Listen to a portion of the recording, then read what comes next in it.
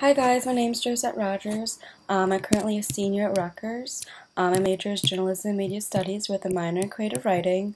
The reason why I took this course was one, because it fit a requirement. It was nice that it was online, and I do have an interest in using like different social media and different media platforms, especially possibly in my career. I don't really use social media that much. I have a Facebook, but I usually just use it for work, and I'm part of a couple Facebook groups for like, school and just like for recreational purposes. I have Instagram, but I don't have any posts up yet. I definitely do want to start using Instagram more, I think.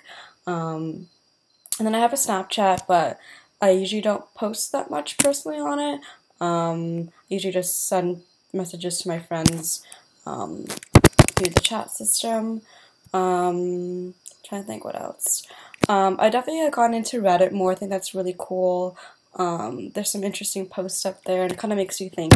And people ask questions that you usually don't think of asking, or you do want to ask, but you don't like ever think of putting it out there.